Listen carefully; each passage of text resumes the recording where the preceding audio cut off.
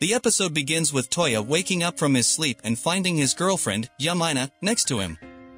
He is shocked because he went to sleep alone last night, and no one has ever slept with him before. Furthermore, he didn't sleep well, as no one has slept beside him before.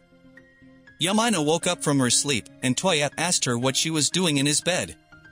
She told him that she became his wife, so she stayed with him.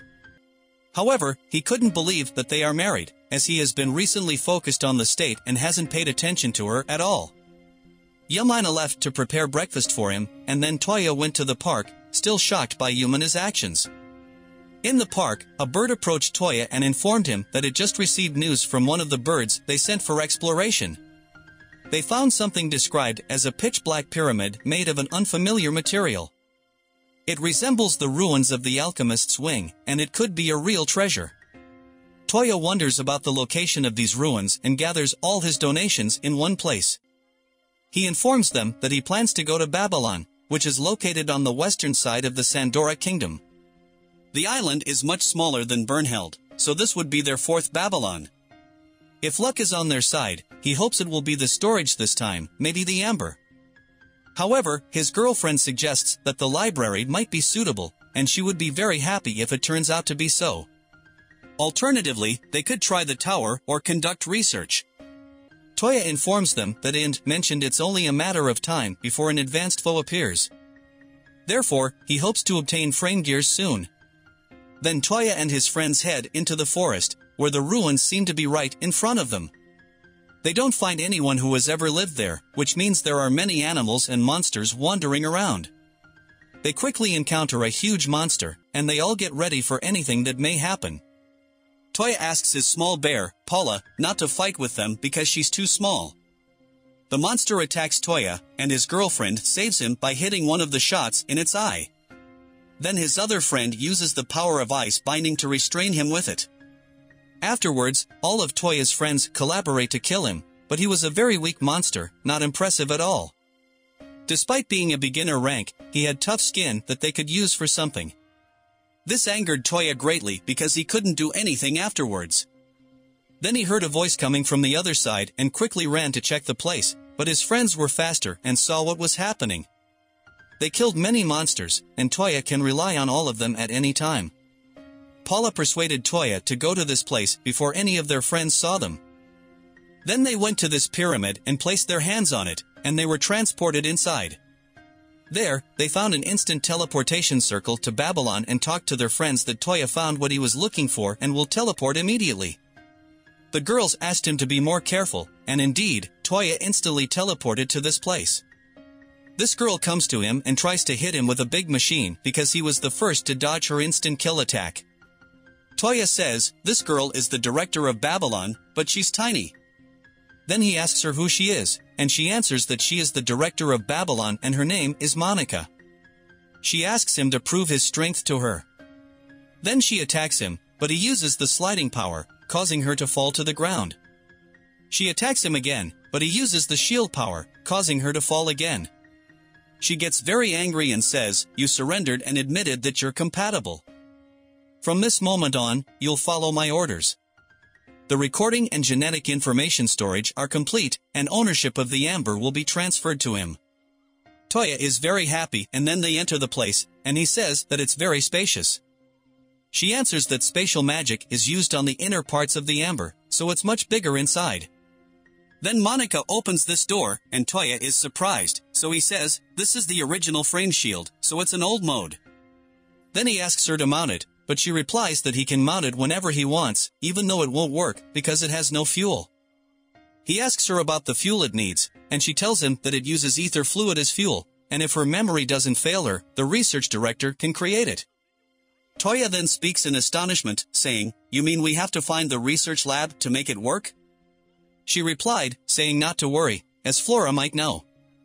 They then went to Flora, who said it's not impossible to make it, although what she can make here would be inferior to what the research lab's director can create. Then she asks about ether ore, which amplifies, stores, and releases magical energy. They need enchantment stones, and the girl hands them magical stones. Flora says, these are raw etheric stones. If we have an enchantment stone, we won't be able to price it. We can search for one using your mobile phone. Toya starts searching, and indeed, he finds places where these stones are located, including one in Braunheld. After that, we see Toya with the stones, and he asks Flora for her opinion. She answers that it's very big, but half of it should be sufficient. Then Toya goes to the large robot and says, only one more month until the ether fluid is complete. I'm very eager and don't want to wait any longer. After this, the two girls come to him to perform some light maintenance in this place because it has been over 5,000 years since this amber was used, but it's equipped with materials that prevent corrosion and deterioration. However, dust and some dirt still accumulate, so some light maintenance is necessary. But the redhead girl argues with him because she used to take care of the amber well. Then she asks him if he wants to try sitting on the captain's seat or not. At that moment, Toya becomes very happy with these words, and they go to see the captain's seat, where Toya sits on it and is very amazed. Then the girl told him that once he masters these buttons and programs, the rest will be just simple exercises. This robot is equipped with the latest devices in the world because it is linked to the commander's mind who operates it. Therefore, you need extensive experience to train on it and become a seasoned warrior. At that moment, Toya exclaimed how beautiful it is, but it will take a long time for him to get used to it. However, the trainer and the owner of the place assured him not to worry because they have already prepared a training unit for him. It works with magical power.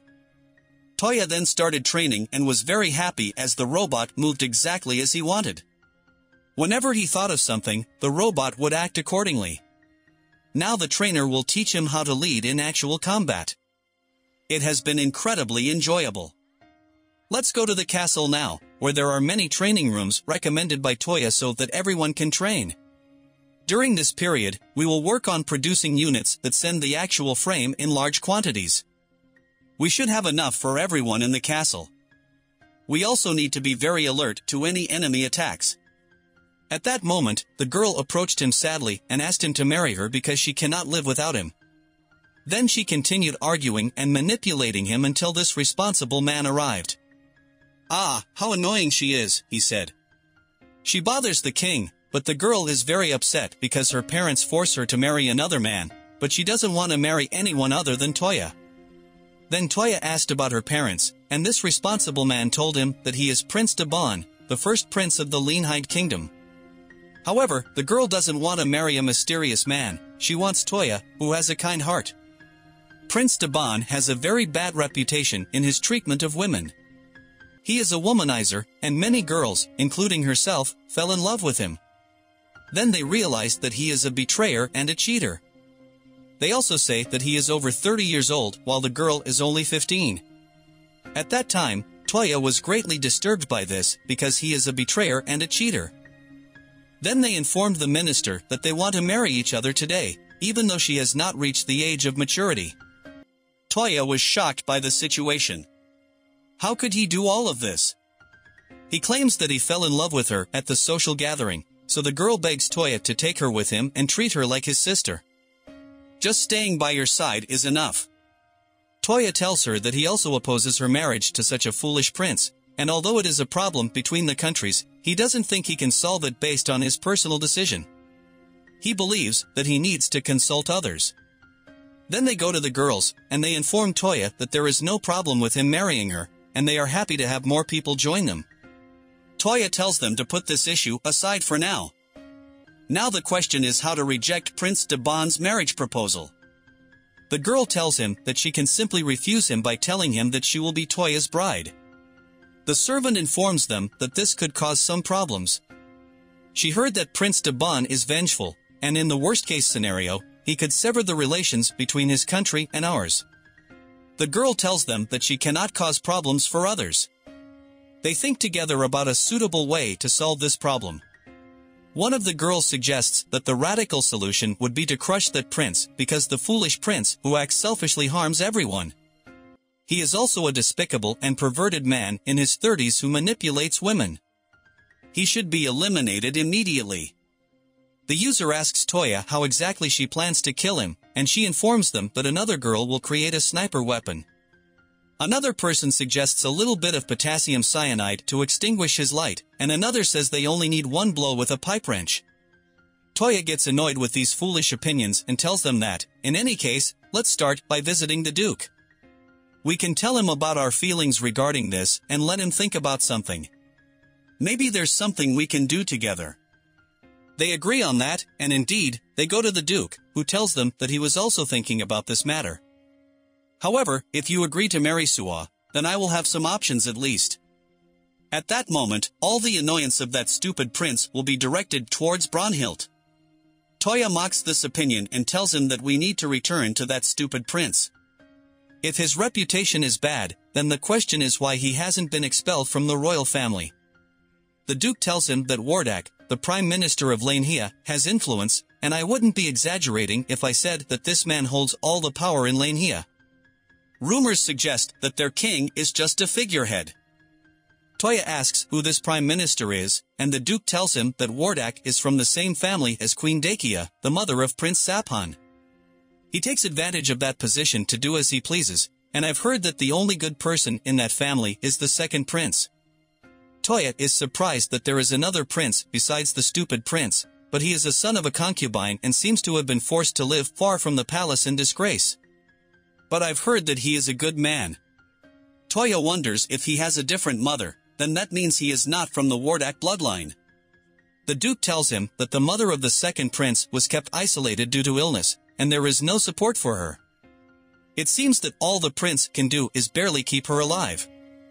Toya feels sad about this tragedy, and suddenly the servant enters and informs them that the envoy from Lanhea has arrived. The Duke tells them that it seems their patience has paid off. Well, I have made my decision. I will officially refuse. The envoy enters and says, "Please forgive me for interrupting, but I came to receive your answer regarding the last proposal." The Duke thanks him for making the journey and says, "Let's get straight to the point. We appreciate your gracious suggestion, but I am forced to decline. The reason is that my daughter has chosen another man for marriage." The envoy asks who that person is, and the Duke points to Toya and says, "His Majesty, the Grand Duke of Brunhild, Mochizuki Toya, is the man sitting in front of you." The envoy is astonished that this man is the Grand Duke of Brunhild. The envoy then kneels before Toya, but Toya stops him and tells him that he doesn't have to do that for him. They inform the envoy that they didn't expect to meet His Majesty here, and they thank the Lord for it. They have heard about the Duke's accomplishments from many places. The envoy apologizes for asking, but he wonders if it's true that the Duke can use instantaneous teleportation magic. Toya confirms it and the envoy begs him to save his mother. Toya tells him that he explained everything from the beginning and informs him that his name is Cloud Zephyr Lanhea, the second prince of the kingdom of Lanhea. Everyone is shocked to learn that he is the second prince. And with that, episode 7 comes to an end. Stay tuned for the next episode to find out what will happen between them and what Toya will do with this prince. We hope you subscribe to the channel and activate the bell notification to receive updates.